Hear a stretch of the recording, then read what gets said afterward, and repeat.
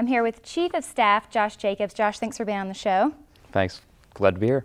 Now, I know the Presidential Lecture Series just happened. For those who don't know what it is or have never been, talk a little bit about what it is and who all was there this year to talk.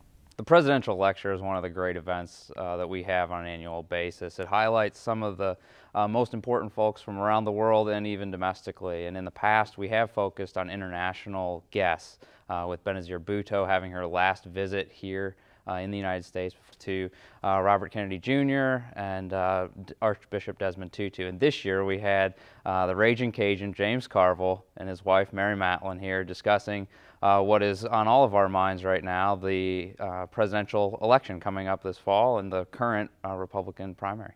Now, with it being kind of close to elections and with having really big names like that, how was attendance this year different than in past years? Well, this year we got caught a little with the weather.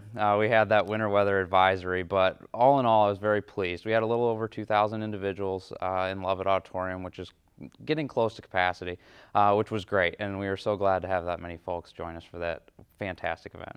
And why do you think this event is so important to our community? I think it provides us an opportunity to academically engage with content outside the classroom. I think it gives people in our community the opportunity to see what we do at Murray State, to engage with our students, engage with celebrities, and really talk about things that we need to be talking about as a community. And as an academic leader in the community, we need to be bringing that content to both our students and in our community. And I think this presidential lecture does that in a unique way and gives everybody the opportunity. Now, I understand you had a big role in it this year. Talk about your role with the lecture series and how you got that job. This job is a component of what I do, and it's fantastic. I love it. We start day after the presidential lecture series the prior year. We start with a list of who we want to see, and that list gets more involved and in-depth every year of individuals that we'd like to see on Murray State's campus. And then we start whittling that down based on availability, and of course cost comes into play there at some level. But ultimately we come down with a list of 10 or so. We work that out with the student group, Racer Live Productions, in conjunction with the Student Government Association. And then we ultimately present 3 of those choices to President Dunn, who we sit down, the 2 of us, and discuss the pros and cons of each of those, and then we make an offer, and we hope that that offer is accepted, and we go from there.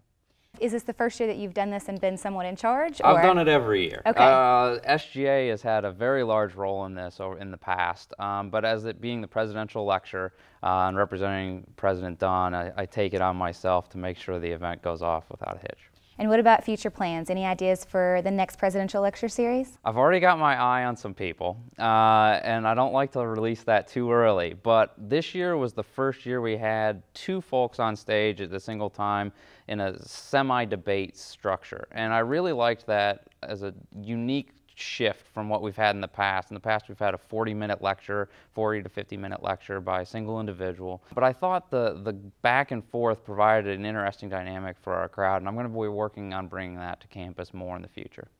Well, we appreciate everything you've done, and we are so thankful that you were on our show this week. Thank you, Sarah. It was a pleasure to be here.